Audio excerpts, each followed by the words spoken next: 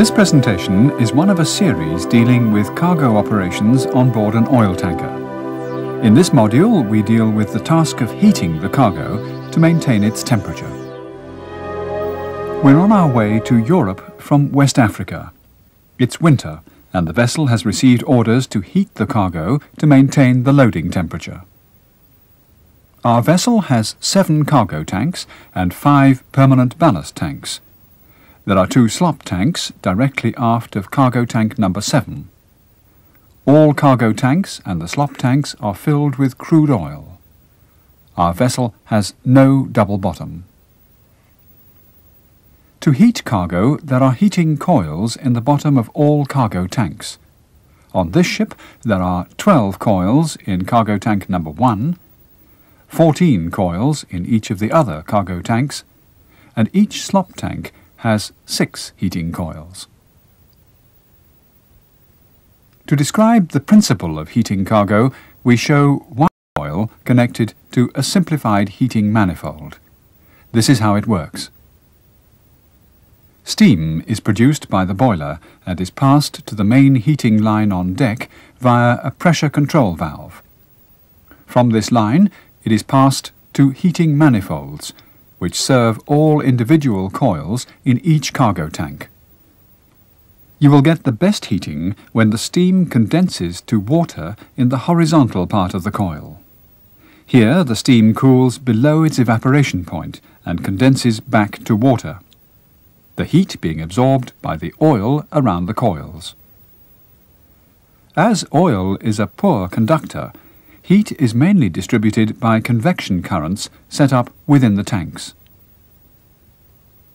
Depending on the pressure in the coils, the temperature of the steam will be between 110 and 165 degrees centigrade.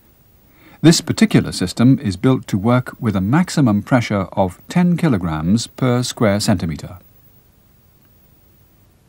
The steam trap allows only water to return to the main return line. There is also a drain cock and a filter on every return line. The condensed water is passed back to the boiler through a filter, which has an automatic alarm for oil, and then through a hot well tank. This is to ensure that no oil is returned to the boiler. Oil reaching the boiler can create a very dangerous situation. The temperatures in our tanks are falling. It is time to activate coils. Starting up the heating will probably take you most of a working day. It's important to take your time to warm the main steam line properly. If this long line is fed too much steam, it will cause strain. The main steam line may break, and you cannot heat the cargo until the line is repaired.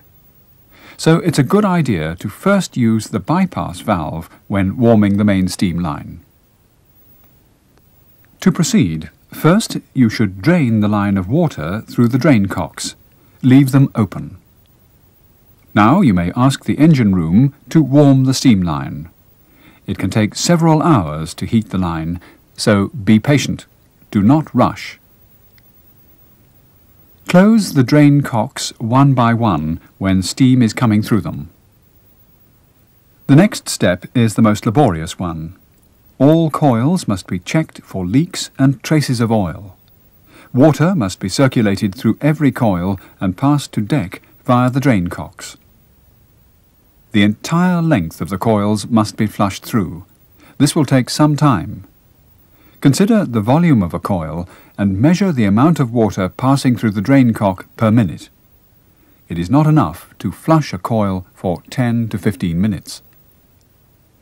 You can probably flush several coils at the same time, but supervision, checking for traces of oil, is difficult, especially at night.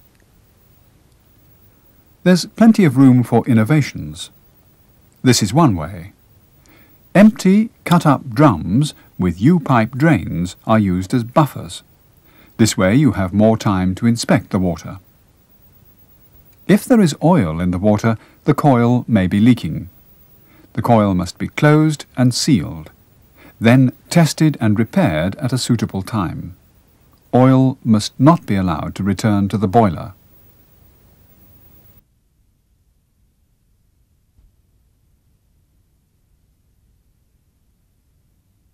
When the heating is started, cargo temperatures should be taken in the morning and evening.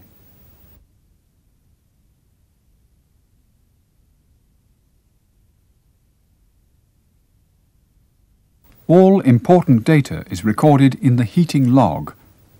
Date, morning temperatures of seawater and air, relative wind direction, and the state of the sea. Pressure and time of changes along the steam pressure line are noted. And here you note morning and evening cargo temperatures. Also note the number of activated coils in the tank. Here are the temperatures of the return water in the morning and in the evening. There is also an entry for fuel consumption.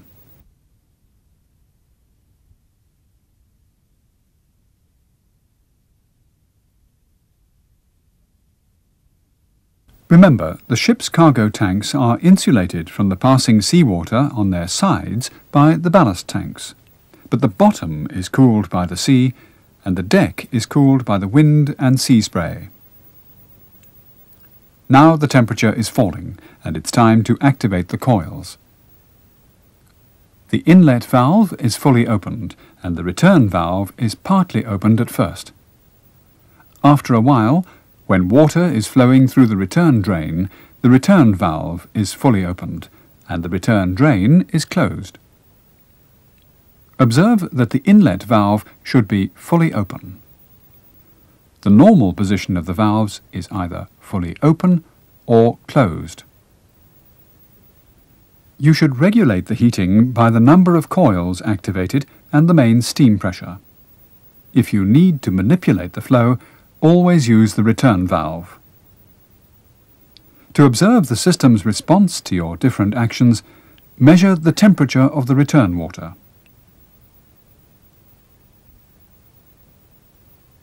You should always try to keep the intended temperature, using as few coils as possible and with lowest possible steam pressure. If the temperature is generally falling in the tanks, activate more heating coils or increase the steam pressure. If the temperature is still falling with all coils active, increase further the steam pressure. If the temperature generally tends to rise in the tanks, close coils or reduce the steam pressure. If the temperature in a separate tank differs from the rest, open or close heating coils. The forward tanks are always harder to heat than the aft tanks. Towards the end of the trip, with all coils activated and heating at maximum capacity, you may have to close coils in the aft cargo tanks to direct more steam forward. Remember, heating cargo is easier in sheltered waters.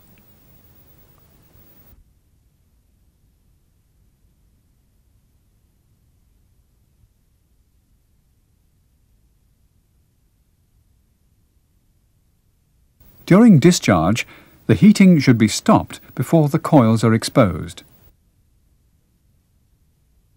Close the inlet valve first. Do not close the inlet and the outlet valves at the same time. If this is done, an underpressure will develop in the coil when steam turns back to water.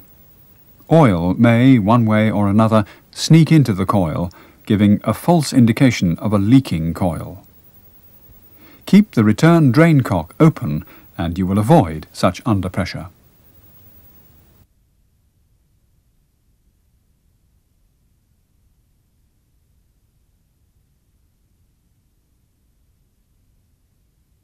In a crude oil carrier, there is one simple way to maintain and control the vessel's heating system. Keep the heating coils completely filled with fresh water when they're not in use. However, there is one exception. If there is a risk of freezing temperatures, empty the whole system of water by blowing through with air. Note that fresh water expands when the temperature begins to fall below 4 degrees centigrade. At 0 degrees centigrade, it turns to ice. If ice blocks the expanding water, the coil will break. Returning back to normal maintenance, always be on guard for leaky and faulty coils. Take every opportunity to test them. This can be done by pressurizing the main steam line with air. Open the drains and then the inlet valves one by one. If water comes flowing relatively quickly through the return drain, this indicates a healthy coil. If there is no water flow, or less than expected, or even oil flows, you probably have a leaking coil. If there is a leak in a fully loaded tank and the return drain cock is opened, water, propelled by the inert gas pressure, will start to flow to deck. If there is a leak on a coil in an empty tank, the water will leak into the tank. An empty coil means trouble. Keep in mind that the coils are the weak link in this system. Check them every trip, or at least once a month. Checking the coils with air is fast and easy. Every 6 months, the heating coil should be properly tested with water pressure. Do not just ignore the heating system during periods when cargoes are not heated. It is a vulnerable system and needs your attention to function on the day you need it.